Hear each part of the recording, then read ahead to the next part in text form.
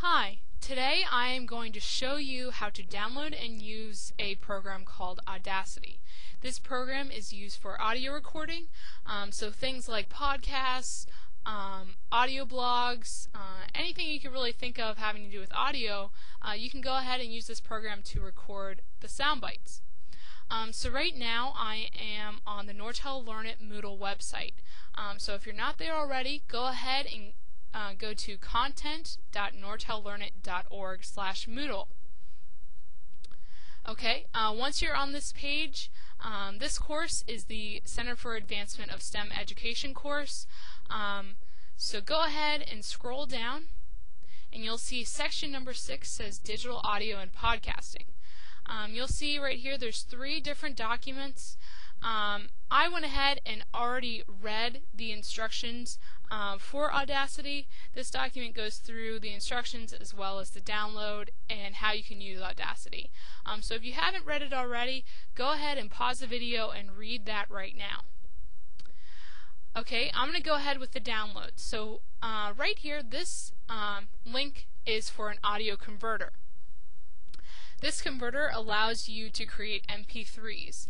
Without this, Audacity would have you make WAV files. WAV files are really big, and you can't really upload them or send them easily through email. So this audio converter allows you to make smaller files like MP3s. So go ahead and right-click on this link and say Open.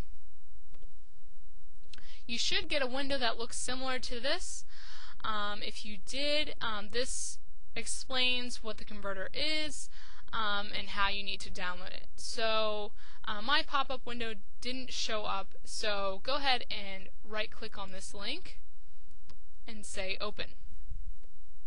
You should have a window that looks like this. Don't worry, you didn't do anything wrong. It's supposed to be blank. So go ahead and go up to this toolbar and say Download. Right-click and say Download File. Once you've done that, you'll get this screen and say Open. So it looks like you're done, but you're not. You have to now extract the files. So go right over here and click on this link and say Extract All Files. This wizard will pop up. Go ahead and click Next. I want my converter files to show up on my desktop so I know exactly where they are. So I'm going to go ahead and click Browse, Desktop, and say OK. Once you click Next, your files will be extracted, and go ahead and say Finish. This is all the software and documents on my desktop, and right here you can see the MP3 encoding software. So go ahead and close that window, and you can close the next 2 windows as well. And brings you right back here. Now we're going to actually download the program Audacity. So go ahead over to this link, right click, and say Open.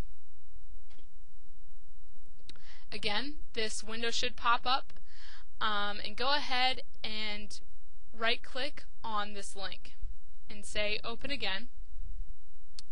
Again, you'll get this blank screen, so go up to the toolbar, right-click, and say Download File.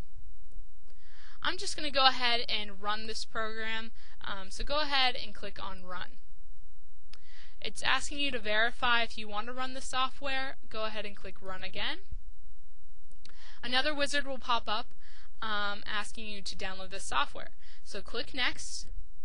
Go ahead and say Accept Agreement, and say Next again, Next again. Audacity will go ahead and put a folder in your programs file library, and if you want to save your recordings there, you can. You don't have to. So that folder's there, for you to use if you want or if you don't want to. So go ahead and click Next. I'm going to go ahead and create a desktop icon just so I know where it is, and so I'm going to click Next again and say Install.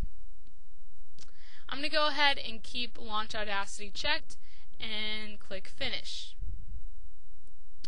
Okay, you can't see it yet, but go ahead and close this window if it's still open, and this is Audacity.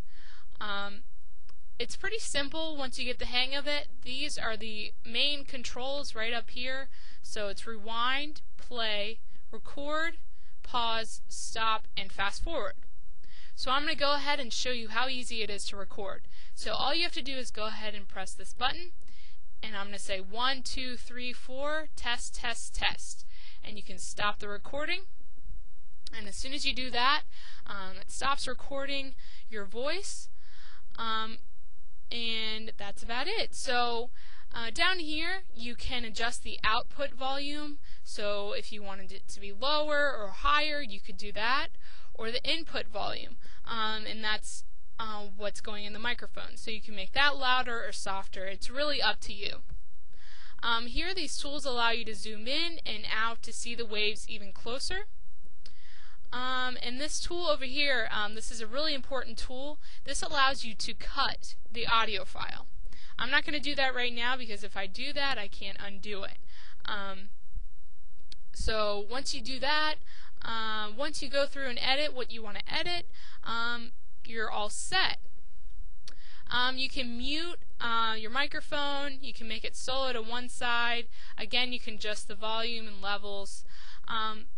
And a note is, if you mess up on an audio track, you don't have to go ahead and, close the whole program. You can just click on this X right here, and it will create a new timeline for you, and you can record all over again. So don't worry.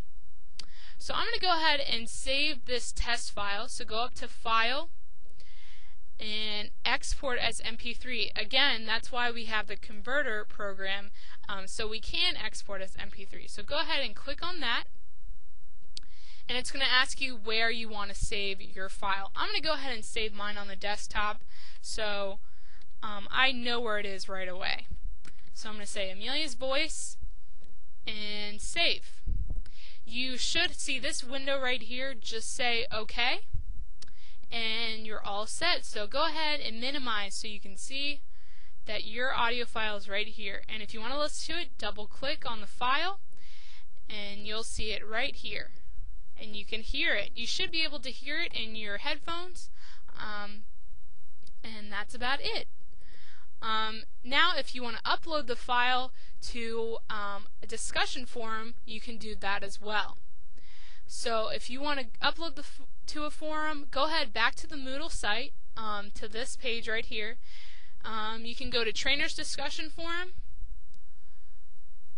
and you can add a new discussion topic.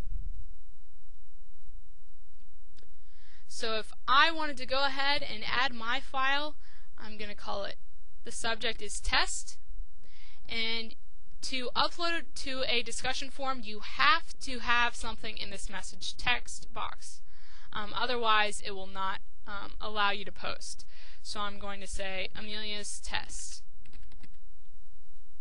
If you scroll down, click Browse. And right there, it's on my desktop, Amelia's voice. That's my file. So you click Open, and you can say Post to Forum. Once you post to forum, it'll show up. You say Continue. You can see right here, it showed up. So click on this just to make sure that your file is there, and your post should look like this with this file right up here in the corner. So that's about it. It's a pretty easy program. So if you guys want to, record your voice for your blog or for a forum, or just in general, it's a pretty easy program, and you can really get the hang of it. And that's about it.